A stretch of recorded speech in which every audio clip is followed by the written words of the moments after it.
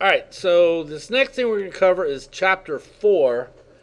We're going to cover most of it. Now, I put an assignment up there already, and I even put the chapter book up there. I put that up there earlier today. Let's talk about the assignment real quick. That way I don't have to talk about it at the end. What I want you to find is research some recent vulnerabilities. I want one for each device. Okay? So post a single document in the Dropbox for Chapter 4. It needs to include your one paragraph synopsis for each vulnerability you find and a link to where you found it. So just real briefly about what you found, just one paragraph. First of all, do y'all know what a paragraph is? 3 sentences. Couple sentences. It's not 12 pages. It's not one word. It's a couple sentences. And what's a sentence? It has a capitalization, capital letter, And a period at the end, and maybe a couple words in it. Or not a period, but some kind of punctuation point. Exactly. It's not like one word. LOL. That's not really a sentence. Okay. So you should be submitting a paper with 4 paragraphs and 4 links. Good? Everybody? There's a lot of them out there. Now, I did say in here, find recent vulnerabilities / exploits on iPhone, Android, Windows, and BlackBerry. I did modify it a little bit. It says this could include an update to a previous vulnerability or just information on the exploit. The reason is BlackBerry doesn't have that many, so you might not. It's just that it's not being used a lot. So just something recent on a vulnerability and an exploit. There was a new thing today about Android out. There's one hourly on Apple. It's not really a vulnerability, but it's crap. But oh well. But that's what you need to do for Chapter 4. Easy enough. Just find something for that. Okay. Now, up there, you'll see I put the chapter from the book and the presentation from the book. So we're going to go through that real quick here. Well, not real quick. We're going to talk about that today. Okay. I already downloaded them here. In theory? Okay.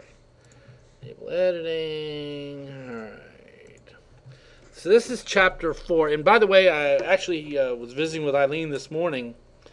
We're thinking about actually combining the wireless and the mobile device security class into one class. The reason for that is, mobile devices are wireless, and pretty much everybody has one. And so actually this is a decent book to do that out of. So it won't happen in the next catalog because it's too late for that. But it will happen sooner or later. So just an update for you. All right, we're going to talk about some evolution of stuff, okay, and how to protect things. And some of this is going to be, repeat information from other classes. But after grading an assignment for another class recently, I realized it wouldn't hurt to hear this again.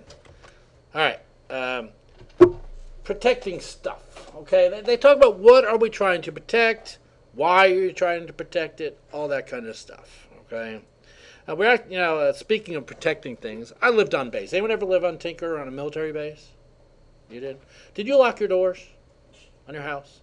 Not on base. At base? Yeah. No. See, it was funny because I moved into base housing. I lived there a few years. I don't know, 3 or 4 or 5 years. And when I moved off, I actually had to pay $15 for each key. I think I had 2 or 3 keys. Because I had never locked my door. I never used the key. And I went to move off. They're like, where's your keys? I'm like, hell if I know. I ain't used them in 4 or 5 years and I had to pay for them. But, I felt secure on base. Now, would I do that in my current house? Not so much, okay? And value. Like we were talking earlier about the new Apple Watch at $10,000. Is it worth it? No, I don't think so. But every device has value. It's funny, a friend of mine that I used to work with a long time ago, that when we had a snow day last week, he was posting that, yeah, I'm sitting at home in the snow watching idiots come to my house to buy old crap on Craigslist. He doesn't throw away anything. He just puts it all on Craigslist. Is anyone else that does that? I've seen a lot of people, they'll sell a Tupperware bowl. It's like, seriously? You throw that crap away. But it has value to somebody. So, okay. Who you're protecting it from. In my neighborhood, someone actually but stole the trailer yesterday. So after class, I got to go review my recording and try to find it. So, okay.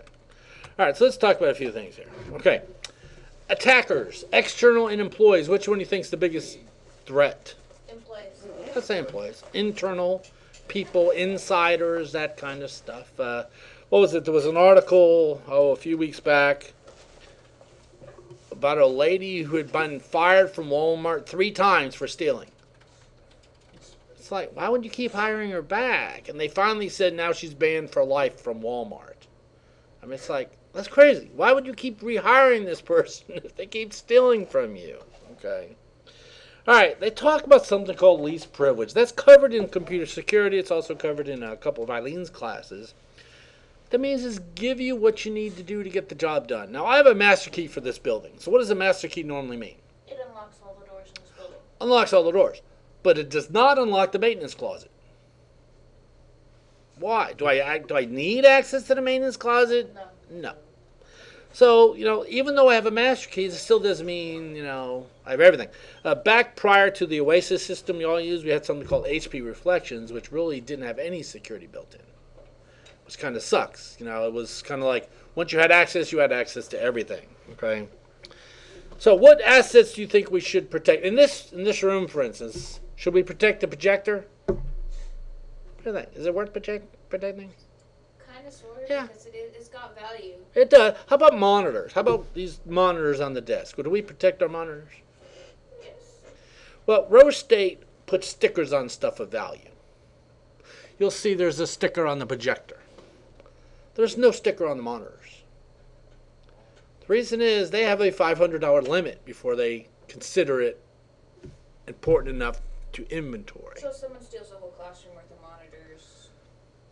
Yeah, we're good. Take them home, I guess. But it's There's no stickers on them. I know. It's kind of funny. But what they're... I actually brought that up. I'm like, you're giving out all this stuff. Okay.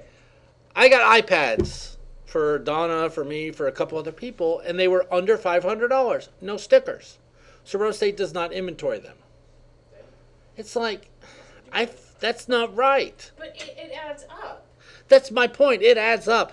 So if I issue everybody in this building an iPad, they're gone. You can take it home because we're not going to inventory it. So what I do is I keep track of it. Like I gave Ed Wolf an iPad. I don't have a serial number, but I know Ed Wolf got an iPad, and each year I have him sign off that, yes, I still have that iPad. Because it's a valuable item. So that's what's kind of weird. It's really up to your organization. Now, I realize, when I first got hired here, even the keyboards had stickers on them. That gets a little nuts. Okay. When I worked at Tinker, I forget what the name of it. There was the colonel in charge was the one in charge of all the computer system and typewriters and stuff. But we had to do the inventory, and he would just sign off on it. But I remember the old IBM Selectric typewriters with the ball that rotated and jumped? Those were $2,500 when they were bought. Well, once we started getting computers, what do you think happened to the typewriters? They just went in the closet. They went to the closet and sooner they got thrown away. Then one day they came out to do an inventory and they were all gone. And they're freaking out. Says someone's paying for these. They're $2,500 a piece. But we're like, there's no value to them now. So finally they realized, okay, even though they cost $2,500 10 years ago, now they have no value. So we don't care anymore. So that does change. Okay. And then security measures should be proportional to the value of the asset. So I'm protecting a $10,000 Apple Watch. You hear they're actually going to be storing those in a safe. Is that a good? Yeah, it's a $10,000 watch. You wouldn't want some employee. Anyone ever been to the Apple store in Penn Square? Yep. A couple of us. You seen how busy that darn place gets? I could just see them having a $10,000 watch out on the table. That's going to last 5 minutes. It'd be stolen in a second.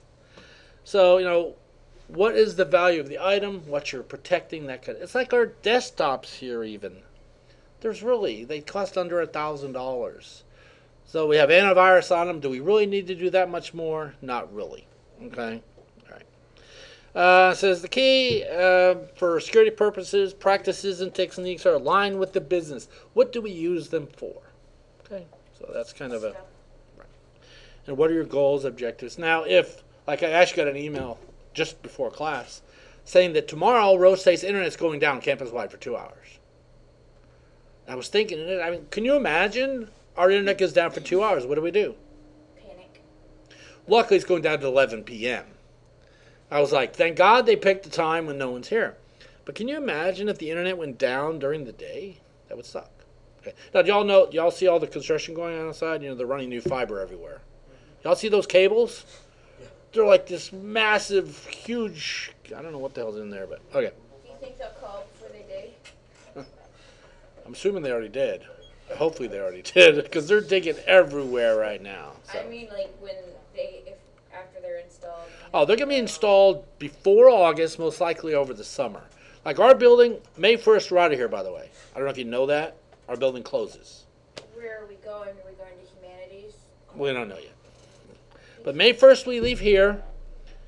April 1st, we get the second floor back. Not April, I'm sorry. August 1st, we get the second floor back. August 15th, we get the first floor back.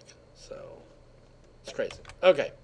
All right, here's one part that we actually cover a portion of it in every class. And I actually put it on the computer security cryptography test, and multiple people got it wrong. I was like, seriously? How can you get... Confidentiality. It says preventing unauthorized disclosure of information. You shouldn't just put student records out for people to see. Integrity. Preventing unauthorized modification. And availability. Those are three biggies. Confidentiality, integrity, and availability. Availability is becoming more and more important as of late because everything's online now. You can't really do much without internet access. But those are the three biggies. You'll see those in every class. And it does not stand for the Central Intelligence Agency. I actually asked, what does that stand for? And it was multiple choice. So you could have seen the correct one on the... Quite a few people picked Central Intelligence Agency. I'm like, seriously? I did say as it pertains to this course, too. I didn't, but okay. But accountability is a new one, okay? That's becoming more and more important now. Accountability, it says making users accountability for their actions. What did they do, okay? As students, you guys take tests. It never fails with every time I give a test, somebody has a problem. My computer went down, my internet screwed up, and I always have to research it. Like a guy the other day said, hey, I was in there taking the test, my computer locked up, I couldn't complete the test. What am I going to do? As far as we can tell, he never even logged into the test. So I don't know if you guys are aware of that, but we can see when you open the test, we can see when you save a question, we can see all that stuff.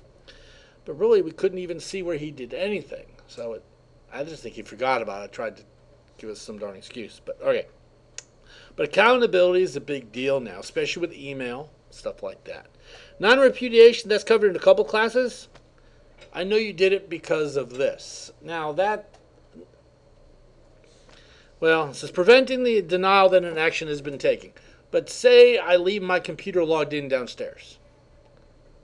And you guys walked up and sat at my desk and did something as me.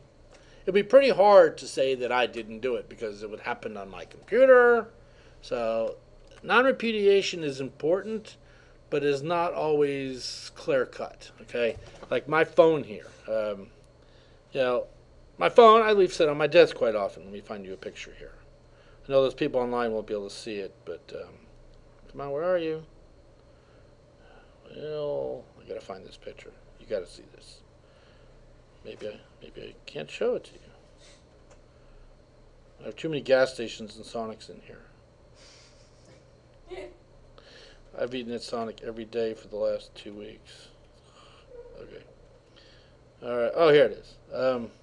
Every day I look at my phone. I find these on my phone. Some of you can see that. It's Roy and Cameron just taking pictures on my phone. Now, if you think about it, it's my phone. It's locked with a passcode. So really, you could say that Ken Dewey took that picture. But Ken Dewey really didn't take that picture because my phone was sitting on my desk. So my point is non-repudiation is not always clear-cut. It's not always, well, it happened from Ken Dewey's phone. Well, how do we know Ken Dewey didn't leave his phone on the desk unlocked? So, kind of a... Even with the Apple, you can still take pictures with your phone Right. locked. And after you take so many pictures with the phone locked, it automatically unlocks the phone. Right. It's very... And you can even reply to certain messages to an extent. That is technically a vulnerability. Right. Oh, there, definitely. Because if I can take like 40 pictures of his feet until my phone finally. Yeah, I've never tried that. I need to try that. I need to have Roy take 1 billion pictures of my phone and see, not billion, but Quite a few. Let's see that. Because I've unlocked my husband's phone just by playing with the camera. Now your fingerprint's not in the phone? Not in his, no. Okay. See, I have my fingerprints in my wife's phone, her And his fingerprints in mine. not on mine. Huh. He knows the password to Oh, it, but okay. Yeah. I mean, we play with the vulnerabilities just because it's Right. fun. So non-repudiation is not always that clear cut. Okay. We talked about all these already. Okay. Confidentiality, integrity, availability, and then accountability. With accountability, there's audit trails, there's logs. Those are very important right now. Way back when I worked at Tinker in the LAN shop, does anyone know how server works? You know how in Linux there's an uptime where you can see how long the machine's been running? Y'all know Windows doesn't have that? So they actually asked me one day, says, how can we see how long this machine's been running? I said, well, technically there's an event log 605, 6005 and 6009 that are generated whenever a machine's rebooted. So we could basically see how long it's been since the machine was rebooted. That's all I could think of a way to figure out how long this machine's been up and running. So I went in there to the server to look at the event logs, and they were all gone. Well, they kept saying, oh yeah, they kept filling up, so we just delete them every morning. I'm like, wow, what good is that? It's like, audit logs are important. You know, it's, and I don't know, I don't think I told this class. I was put into the networking shop at Tinker. I was kind of forced there by this captain and this colonel. They didn't want me there, but I was stuck there. I had the education, they didn't. And then they were always, if you're so smart, figure this out. Well, one day they came and got me. They said, hey, this guy that was discharged dishonorably from the military has been breaking into the colonel's calendar and into the colonel's machine. I'm like, what? I said, oh yeah, this sergeant so-and-so, whatever his name was, has been discharged, 3 months ago, and he's been breaking in and editing the colonel's calendar. We're like, it didn't make any sense to me. And so one day they came and got me, and they're like, all right, he's in there right now. You need to tell us what the hell's going on since you're so smart. So I went in and I look at the audit log, and it says, Sergeant so-and-so's computer is editing the calendar. Do you know how it works? You got a computer name, then you have a computer description. In the event log, the description is what appears. So what they had done was they took that guy's computer, gave it to the colonel. Didn't change the computer description. So really what it was the colonel was editing his own calendar, but it was saying that Sergeant so-and-so was editing it. Because I looked at it, I showed him, I says, because it showed the sergeant's name, but then it showed the machine name. I said, that's actually the colonel's machine number, machine name, but it just has the sergeant. So we went in there and looked. Sure enough, they didn't change the description. So audit logs are only good as the information they store. If you don't, and it's like your phone. Y'all know you change the name of your phone? Yeah, it's not that hard. And my big issue is, I still do it today, don't call it your new iPhone. Why would that be bad? Because it means you have more than one. Or next year you got the new iPhone, or the newer iPhone. You understand where I'm going? Yeah. It's a new iPhone. It's like new laptop. Okay. Next year, is it the new laptop? So I try to put, like iPhone 6 now, or fall 2013 laptop, stuff like that. So it's easier to see. But audit trail's kind of a big deal. So when should they be deleted? When should logs in the lab be deleted? Anyone know? It really depends on the use case. If you're working on a top secret network, never. Your home logs, hell, whenever you feel like it. But just remember, once you delete them, the next day you're going to need them. It never fails. Every time. Okay. I was reading this in there. They go into a little more depth on email read receipts. Y'all know what read receipts are, don't you? Yeah. They suck. They don't It really lets work. the person who sends it know you read it. Right, but do I have... so you send me an email with a read receipt on it. It pops up and says, do you want to send them a receipt? No. Okay, you never get the read receipt. So you really only get the read receipt if I want to say that I read it. It's stupid. I don't think it's very good. Now, digital signatures, on the other hand, those are better. Okay. All right. let's talk about a couple of other things. Data theft, okay? Personally identifiable information, anything about you, okay? I'd give a little speech to high schoolers. I went out to Deerfield, 2 weeks ago and spoke to a couple hundred seventh graders. Do you all know what you should put on Facebook? Nothing. Pretty much nothing would be the correct answer. What do people put up there? Everything. My niece, tried to steal my identity when she lived here, but went back to Connecticut, ended up moving to California. Hadn't talked to her since she left here, yet I know all of her information, where she lived in California, I knew who she dated, I knew everything. Cell phone number, because she puts it all on Facebook. Not a very good idea. Bank accounts, we had another student works for NSA up in D.C. You'd think they would be real big on stuff. But it was funny because he had posted on his Facebook page, all right, heading out, climbing on whatever the cruise ship name is. I'll be seeing you in a week. So I replied back with, great, it means your house is abandoned. I'll be there to rob it in a few minutes. Why would you put this stuff on there? Because people don't realize that their friends. Might not be their friends. Right. So, just people got that. It's not even about that. It's just like, oh, this is out there. Let me put my information. People love putting that information so other people can see, like, oh man, he's doing a good job. Yeah, and it's all like, oh look, you got the friend who likes everything you post, whatever it is, like. It's like, Yes. stupid. Okay. But their friend's account could be compromised. And you could just give Joe Schmo over here, who's has experienced bank robber or Yeah. that thief. Now that you're not home. Now he knows exactly where you live because you have your house pinpointed on, like at my casa. And Yeah. Well, is anyone in the security auditing class? No. Well, you're doing an assignment, which basically is stalking me. You have to find 25 things about me. So I actually was very weary about giving that assignment, but. We do know where you live because if we go review one of. Oh, I have my house in the videos and everything. So. Right. But I do have. I want to get the signs, security signs you have in your house. I want to make one up. It says, I haven't done it yet. It's going to say, this house has 16 cameras. 9 of them are currently working. 5 of them are actively recording 24/7. You figure out which one.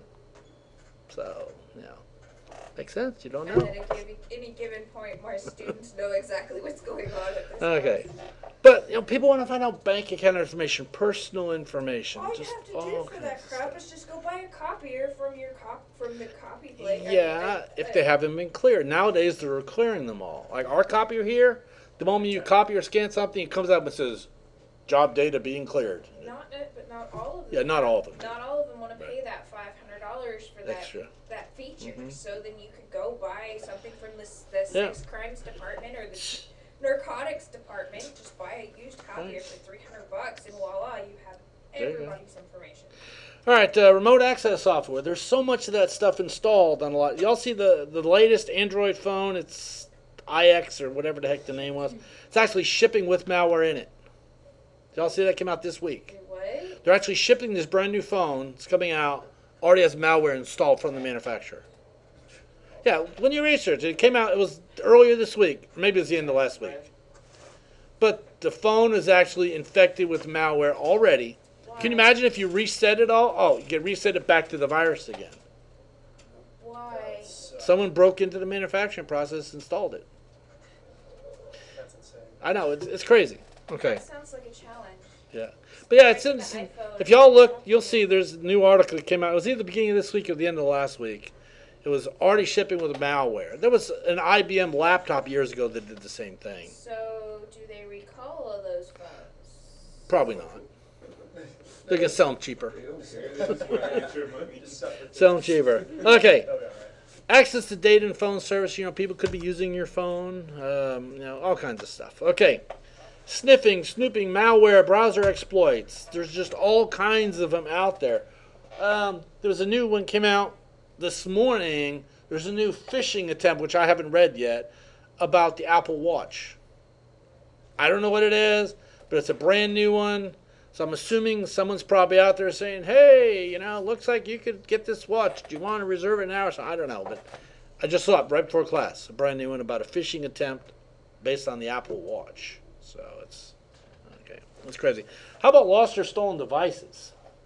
Okay. Y'all know you can wipe your devices. Android supports that now, don't they? Yeah, they do it. What are you doing here? I got fired. Sweet. Finally, somebody woke up. So you don't mind if I don't care if you sit in there. But, so Android can remotely wipe now and everything? Yeah, you can Okay. wipe. Okay.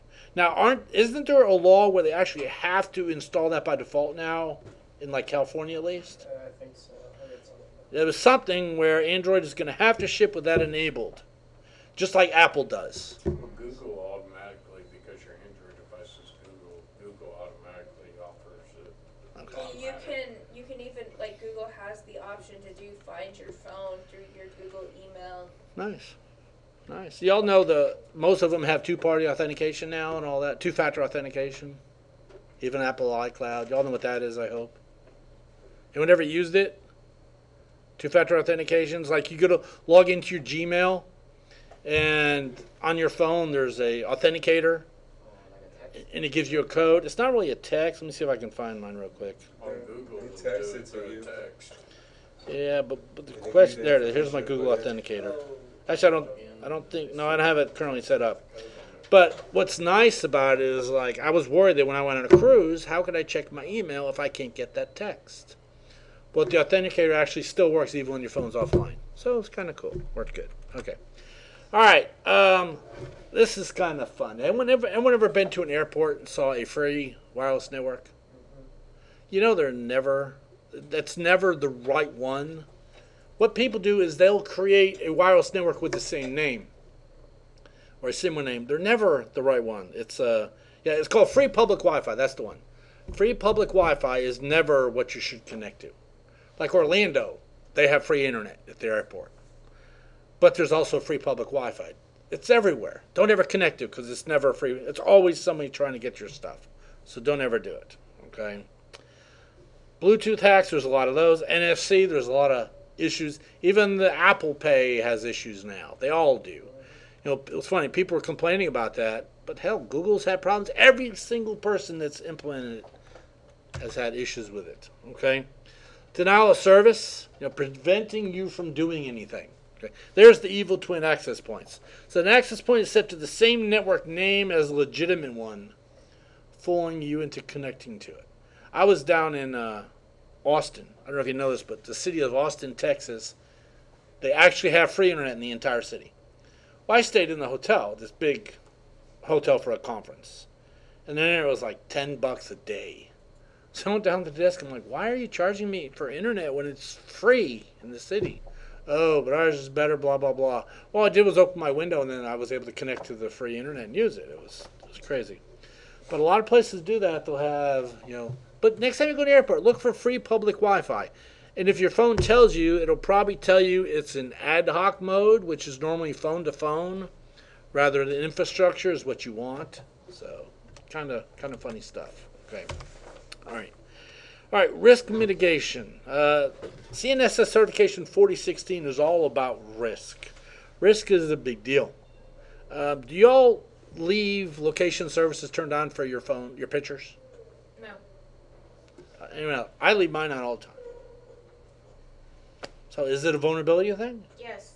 Why? What? It's a way, when you upload it onto Facebook or wherever, someone can download it and see get where it the was at. actual GPS locations. She's absolutely true. And I was thinking, man, should I turn that off? But I'd like to be able to see where I took that picture.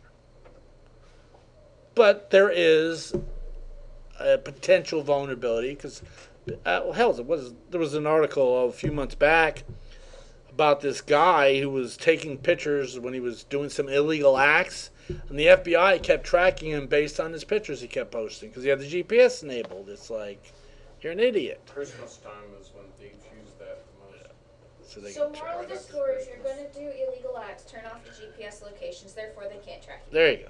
As easily. Okay. How about locking your phone? Obviously I have a lock on mine now. Does everybody have a lock on theirs? Yes. Do you use the simple password or do Yes, you I use do. the I have a complex simple password. I do have a simple password. Now, Tisk, tisk. but prior to the Touch ID, I didn't lock my phone. Unless I was planning on leaving my phone somewhere. because I was too lazy to enter the number. Just telling you, that's the way it is. But was I willing to accept the risk? Yes, I was. So it's one of those things, as long as you make see, I know better, and I know the risk, but what about the person who doesn't know better? What about the old grandma who's just using the phone for whatever, they don't know. Facebook, some Candy Crush. Yeah, exactly. Yeah, that's my mother-in-law right now. Okay. Remote locks, remote wipe, everybody does that now. Mobile GPS data, that's obviously amazing. I was actually looking at the GPS data from my phone the other day, and it was funny because there was an island out in out east, kind of near Bahamas area. I'd never been to, and yet there's a bunch of pictures that say I was at this island. Well, what it was is I was on a cruise ship, and the pictures were actually on the cruise ship, but somehow they all showed the location as being that island. What I'm wondering if the cruise ship wasn't relaying the data through that island, through their internet connection. Because it's like, I'd never been there, because I was looking for a cruise, I think it was Grand Turk, whatever it was at. And it's like, I'd never been there, yet my GPS says I have all these pictures from there, and I go to look at them, and they're not actually from there. So it's not always perfect. And you guys know now that you can actually change dates on phones, but GPS is different. So, all right. Stored data encryption. Y'all read the article yesterday about CIA trying to break Apple's encryption? Yeah.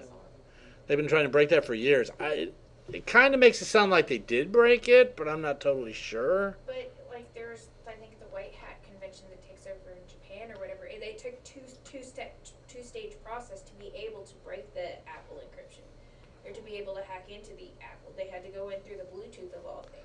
Oh, well, I'm going to a conference in Vegas here soon, May, and I just signed up for a. Is that the Black Hat? No, this is actually from Encase. I'm going to their updated mobile forensics one, plus I'm going into the vehicle forensics, car stuff. That's what I heard last year, because when you sync your phone up with a car, it actually stores all your data decrypted on the car. So I want to see if that's been updated, if there's anything on that. So I signed up for all this cool stuff, so it'll be good.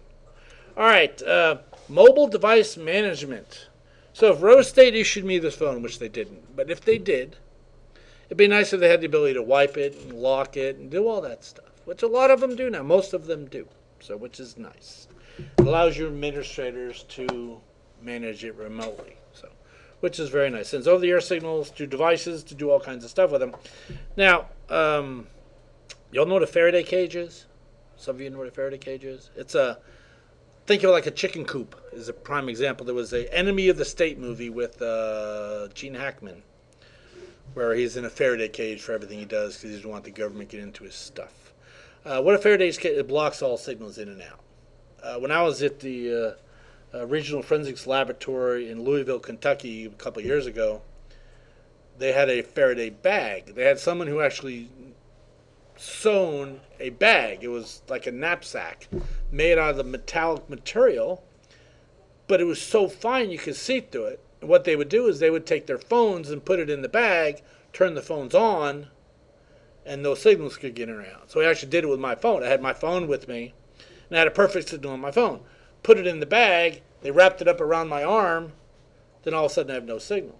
So it prevents the signal. And the reason they do that is they say they never turn on any device unless it's inside of a Faraday cage. Because, if I lose my phone and it's turned off or powered off or something, I could remotely send a wipe signal to it. And the next time it gets turned on is when it would actually take effect. So the FBI, they don't ever turn phones on out in the open to prevent that from happening. So, kind of cool. Also, businesses use those Faraday cages in their server rooms. Yes, they do. To prevent corporate spying.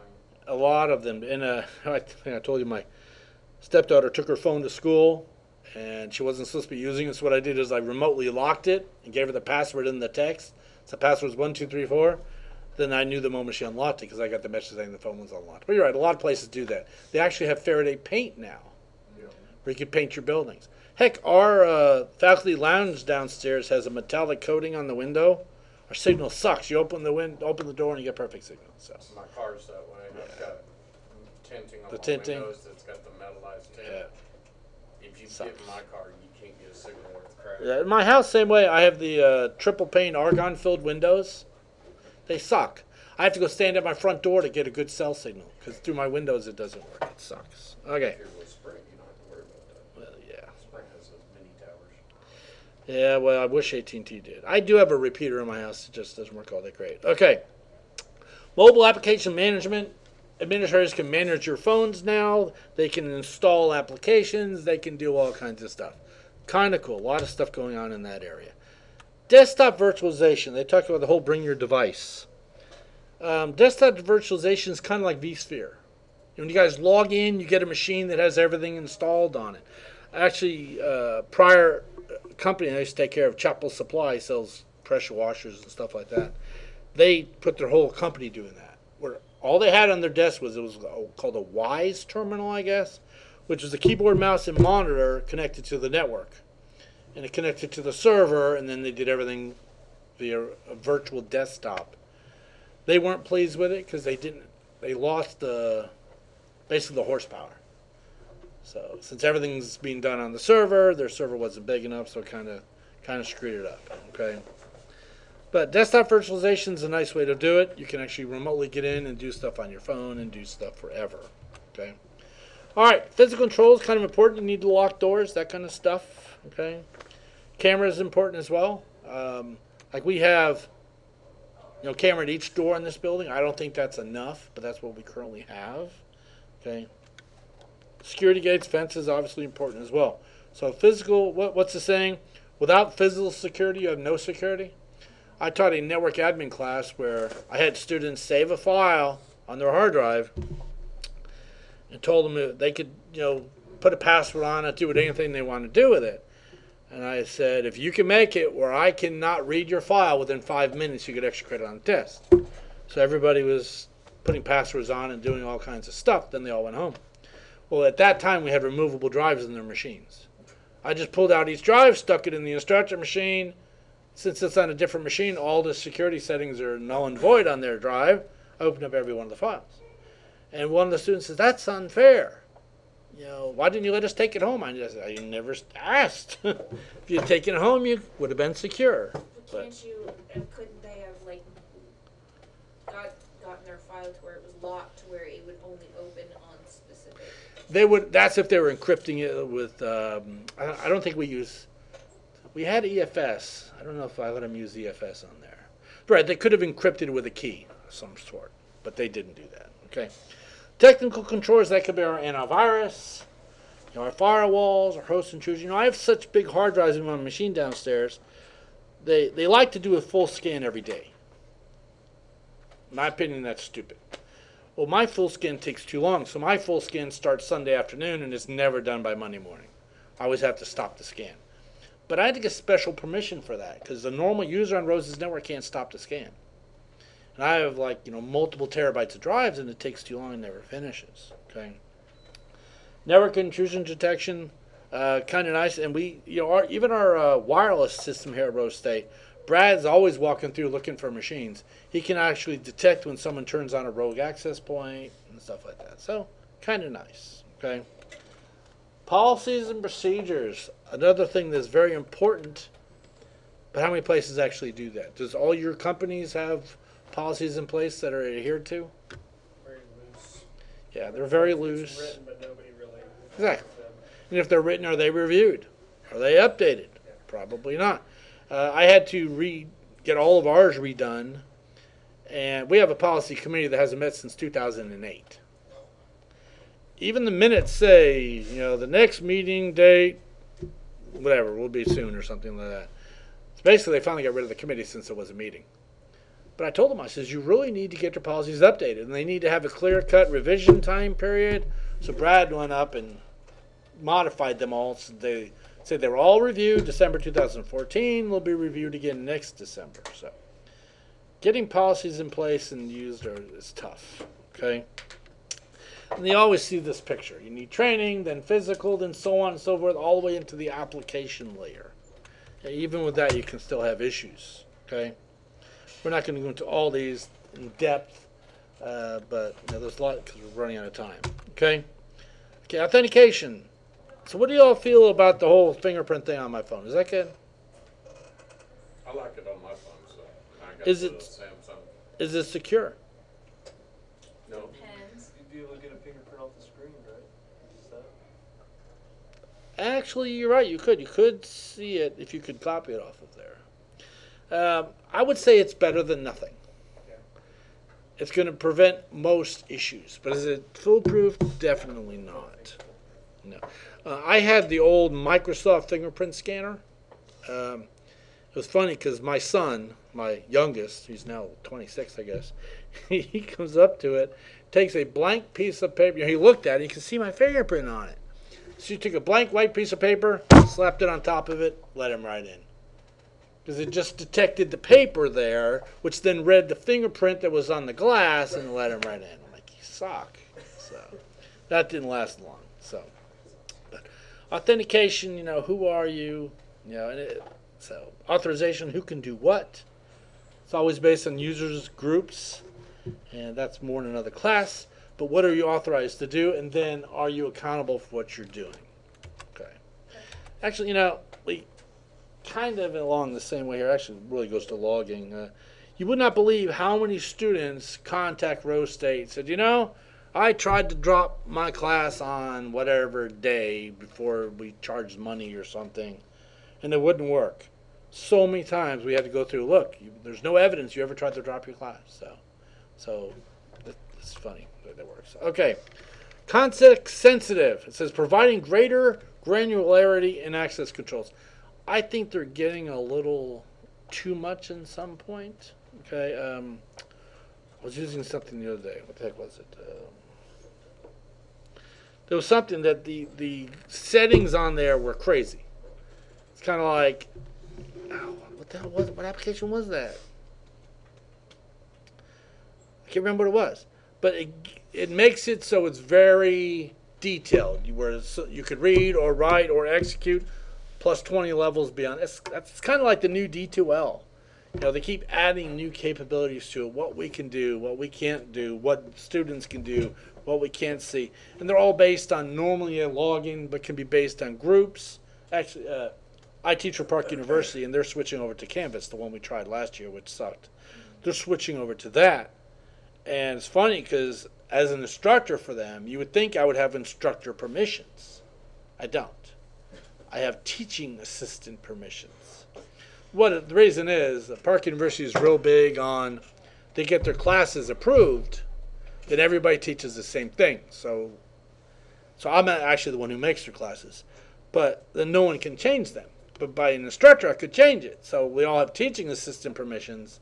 That way we can administer the class, but we can't change the class. So it's very granular on. It's funny because they actually sent me an email. So okay, you need to go update your bio. Well, they put it on a page, and the teaching assistant can't update the bio. So it's just a nightmare. Like, okay, you want me to update this? Yeah, I don't have the permissions to update it. So it's going to be fun. So, all right. Firewalls are the same way. They can do all kinds of different things now. We're actually getting an entire new firewall system here at Rose State. All new routers, all new everything here this summer. So that's going to change. We're actually going to be going to, is it 100 gigabit? It's either 100 gigabit or 10 gigabit. It's got to be 100 at every building. So it's going to be nice. So it should be, even the vSphere should be a whole bunch faster. Okay. We're almost done with this chapter. Okay. Says once security devices are authenticated and authorize you, then they need to be in place to protect it. The same stuff we already talked about. There are a couple standards which we're going to briefly touch on. Okay. Eileen's class normally covers the standards, but we're going to talk about them a little bit here. So ISO 27001 says provide requirements for establishing, implementing, maintaining, and continuing improvements to information security. Does that mean you have to follow this stuff? No. As an organization, you don't have to, but they would like you to. Okay. It goes on what they call here the plan, do, check, act, and it's a thing that keeps going around. Okay. So that's standard. Okay. And they talk about the updated, the other one was the 01, this is the 02. They have different areas and different controls in place, and they actually show you a list of them here. asset management, cryptography. What good is cryptography if you don't use it? Someone actually posted the other day, they do not know why websites are still unsecured. Do you think every website needs to be encrypted? I don't think so, because it slows them down. But with the speed of internet nowadays, would it be a bad thing if they were encrypted? Not necessarily, but does everything have to be? I don't know. But how is net neutrality going to affect all of that? Yeah. That's the big. Right, you don't know. So, You know. yeah, if everything was encrypted, yes, we would be somewhat safer. But that's going to raise costs. It's going to raise cost on data. It's going to raise cost on even management, because we're going to need, hell, a encryption key, an SSL certificate, through VeriSign was $349. I don't know what that costs now, but can you imagine if every website had to have one now? And some places would have to have multiple. That would get expensive. So, but they tell you that basically policies in all these areas. Okay. SP, Special Publication, stands for 800-53, Security and Privacy Controls on Federal Information Systems. These are things that are made by NIST, which is National Institute of Standards. That's where I went 2 years ago.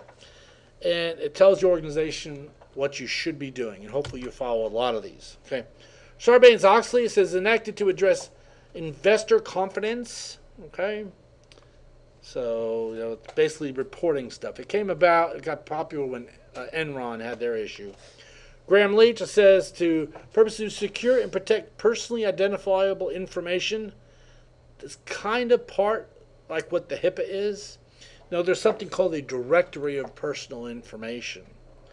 It's like we cannot store your student ID and certain other pieces of information in the same table, for instance, or in the same area, or in the same directory. It's kind of weird the way all that works. HIPAA, that's hospitals. Everybody knows all about HIPAA. Yep. I hate it, but it was funny. My youngest, when he turned 18, he was actually living out in Arizona. He called me up. He was so sick, and I have TRICARE, so he could see a doctor in Arizona. He called me and said, "Dad, I'm dying. You got me an appointment to go see a doctor." And since his actual main doctor was here, we just had to get them to approve him to see a doctor in Arizona. So I called Tinker and said, "Hey, son's sick. How old is he?" I said, 18. Can't talk to you. Because the moment he turned 18, he's an adult. I can no longer manage. So I called my son and said, "Dude, I can't help you. You have to go." "Oh, please just do it for me." I says, "I can't. Now you're an adult. I can no longer help you." So he had to call the doctor, and he wasn't happy. But that's the way it works nowadays. Okay. But that's changing so much. There's, if you watch the new Apple thing about the research kit, they're starting to implement a big deal. Like, for instance, Roy. Y'all know Roy. Roy's been in here. Roy has real bad asthma. Okay. So he might see the doctor once or twice a year. What if we could actually keep track of his asthma issues every day, or maybe every hour, or every minute? They were saying on the little blurb they put out there that this one company sent out hundreds of thousands of letters for information about diseases that people had, and I think they received 200 back. That's a very low percentage. So what they're saying is, what if they could build applications that people could actually report easily? Would it hurt anybody for me to report blood pressure information? No, it wouldn't hurt me, as long as it was just being stored as blood pressure information for the results of a study. So, but this is changing a whole bunch. There's going to be a lot more issues with it in the near future. Okay. PCI compliance totally sucked. What PCI compliance is the ability to accept credit cards. I worked with a bunch of companies that accepted credit cards, and you have to do a quarterly check to verify you meet standards. But what's very misleading about it is you just have to tell them. It's like, do you have a firewall? Yes. Do you have this? Yes. Do you have this? Yes. And as you go down the list, if you say no, they're like, "Sorry, you cannot continue." Yes. So why is it like over here they use on their credit cards like the smart chips, and why do it's very few. If you want it, you have to ask for it almost over here. I know it's why do they have 4G networks everywhere? They have no more analog anything. They are much quicker to adopt this kind of stuff. See, part of the issue is We all think we're the best over here in the United States. We're not. What's it? 3/4 of the world's population lives in China right now. It's crazy. It's, we think we're the only, but we're not. We're actually very far behind on technology. But with the PCI check, really, it's just you saying you have it. Do you encrypt your data? Yes. Do you have a backup? Yes. But you don't have to prove it. So really, you could just say yes to everything, hit submit, and you're done. So it's kind of one of those things that they're taking your word for. It's like our accreditation. They come here every 10 years. We tell them what we do. And they're like, that looks good, and we get accredited. Can you imagine if we said, no, we didn't do something? We wouldn't. That would be stupid. Okay. So it's kind of, PCI is the way it is. But they do now at least do scanning. At least when I took care of those gyms, we had to tell them what we did, and they did an external network scan, which was at least something. Okay. All right. So effects of regulations. A lot of times you don't know the effects until years down the road because things change. Okay. All right. And that's the end of this chapter. Now, one more note on the assignment you have to do. Okay. We're actually going to be talking more about those vulnerabilities next week. But I wanted you all to... Oh, I didn't put a date on it, did I? It's due next week, by the way. Spring break. Oh, let's do the week after that. But that week, after spring break, we're going to be talking more about the vulnerabilities in that area. So I wanted you all to look up some before then. So even though I said it's for Chapter 4, it's really preparing you for Chapter 5, even though it mentions a little bit in Chapter 4. So, all right, so go find your vulnerabilities, and I'll see you the week after spring break. And I'll update the date on there.